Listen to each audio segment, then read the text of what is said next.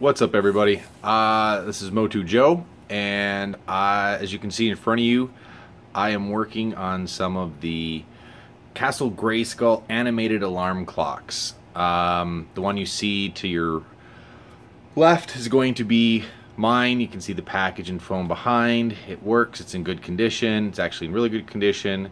As you can see to the right, in the middle, that's one I'm going to try to finalize and fix. This is Mr. John Adias. And then all the way to the right is the parts one. So yes, you are looking at 3 different Castle Grayskull alarm clocks. So ideally what we want to have happen is we want this guy to perform something like this, if I can get it to do it.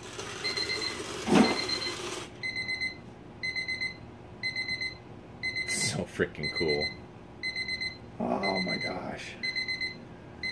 So now how does this do this? That's kind of why I'm doing the video. A lot of people, you know, seen this clock. A lot of people that like to, okay, so this is how you get it to do it. The gear ratio, it'll just keep going, and you'll see when I go over here to show you how that works, but it just keeps going down.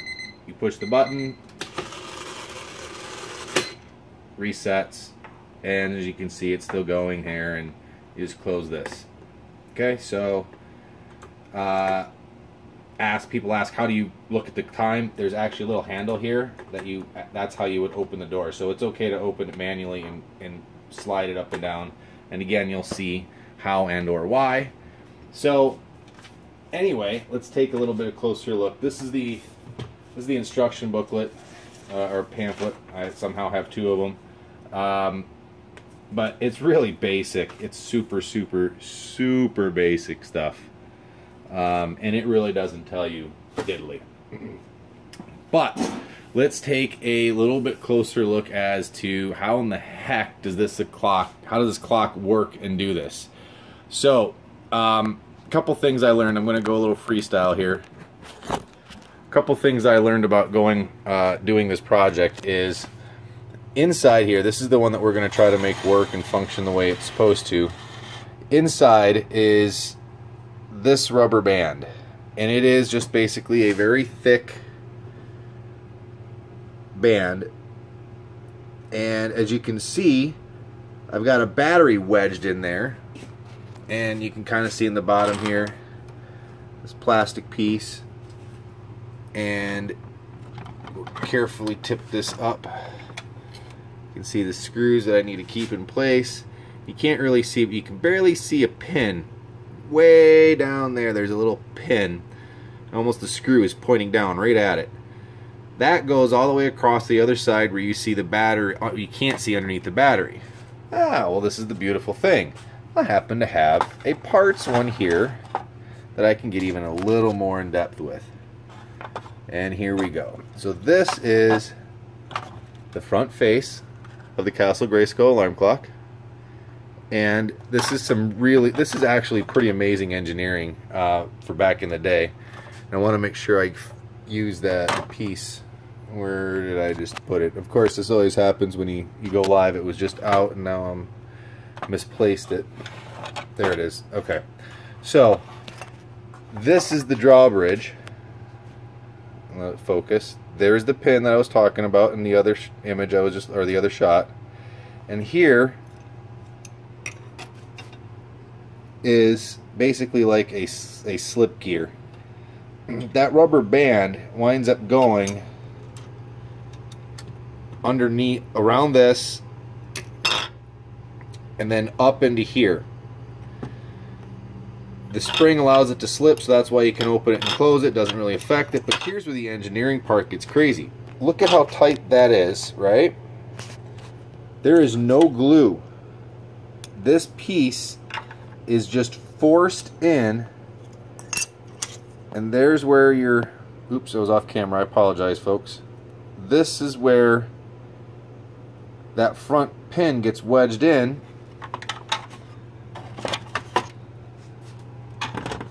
kind of like so, and it is so tight. There's no glue. It's just a force wedge in. I was amazed to see that, because these plastic tabs,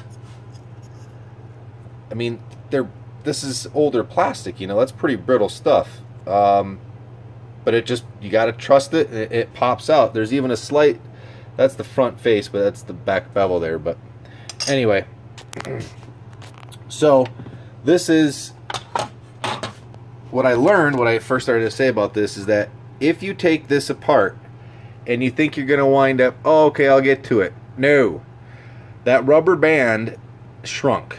It pulled in and it got really tight, and there was no way it was going to stretch back up and over there. That was also prior to me figuring out that I could pop this door very carefully and take it off. So, alright, back to the working clock. You saw that when the clock came around, it wound up hitting the alarm.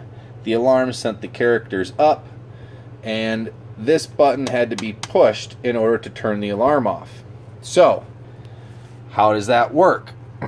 Well, this is the inside of the clock, and this is the back side of it. As you can see, there are toggle switches. I'll switch hands here so I can point better. There's a toggle switch here. It goes up. There's a toggle switch down here. You hear it click, goes down. And there's another one here. It's already in the down position. And yet another one down here, it's in the down position. The down position equates to, and this gets really tight because there's not much leeway here, so we're gonna actually, let's just switch over to the parts one for a minute. And I'm sorry, I've tried to get out of the light. So how does that all translate? Now this is already pretty much in parts, but it'll give you an idea.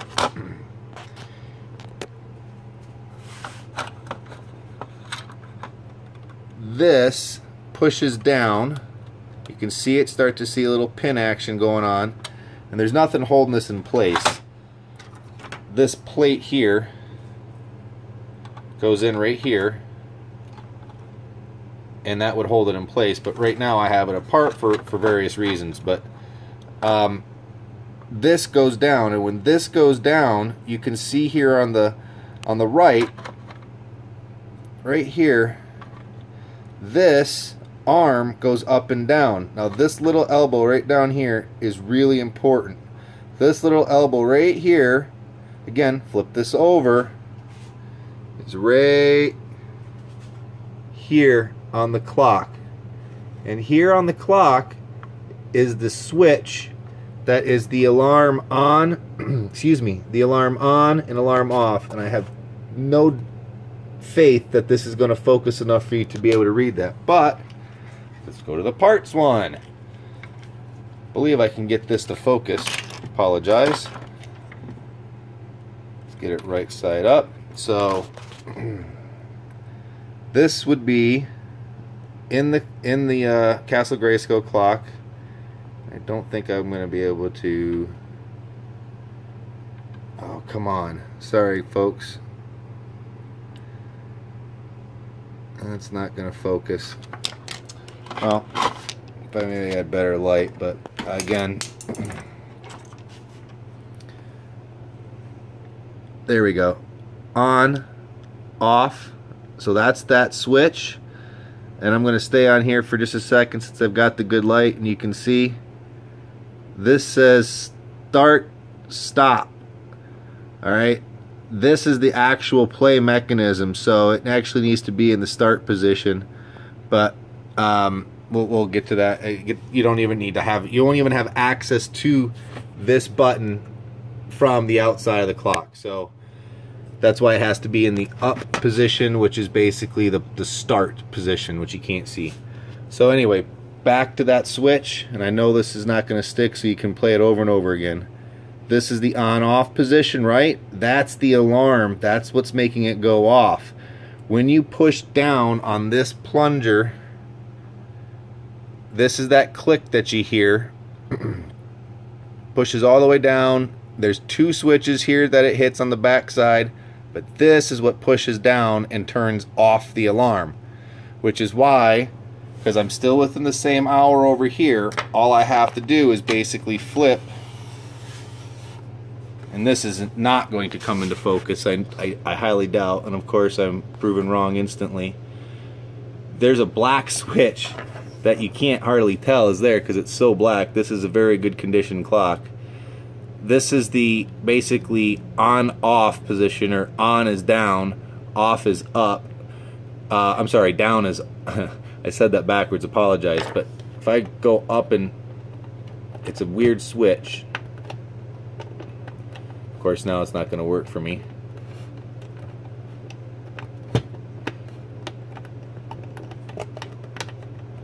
Well, I'll flip it around so that way I can do it more naturally. This will set your alarm. Alarm set.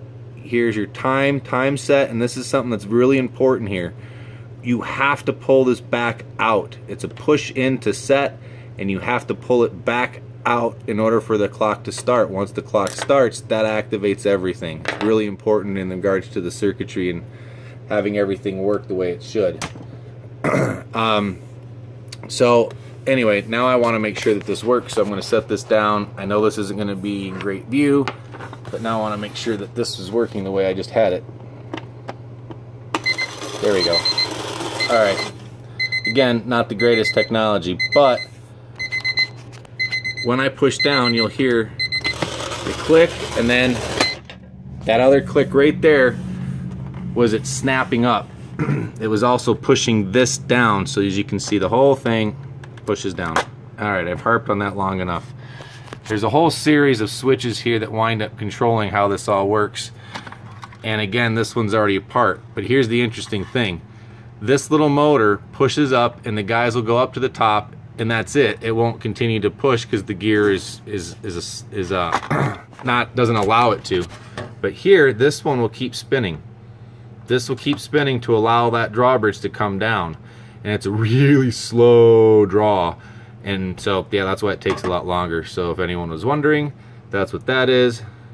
That's what these are here. These gears are taken apart because, again, this is the good one. And what I'm doing with the good one, again, the wires are very short, is I will swap out the top for the good one here. Put that up there, make that work. Here, I took these gears off because I needed to get access, or I thought I had to get access to this. Then I figured out the plate came out. You take it apart, you learn, and in the process here, this should wind up working. And each one of those switches, when you push down, cause them to trip, which then again, oh, come on, sorry, it's difficult to do with one hand.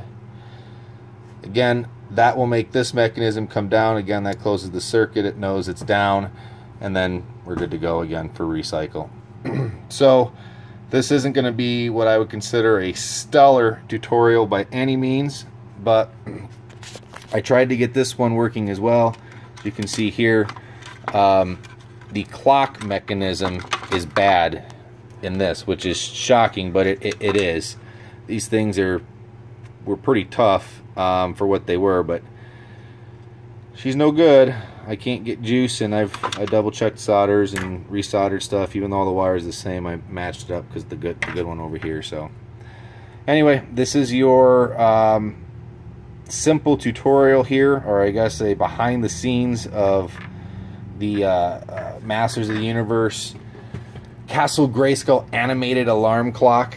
And yeah, I will give you an update, and hopefully we will see the action that we saw over there come out of the middle one here, and whatever John decides to do with these part guys over here, I look forward to seeing that. Maybe he'll reach out to Tom Ace and have him make one of those little portable arcades that he made out of this alarm clock, which was freaking brilliant. So anyway, this is my little behind the scene hack, and thank you much for watching. If anyone has any questions, feel free to reach out. Thank you.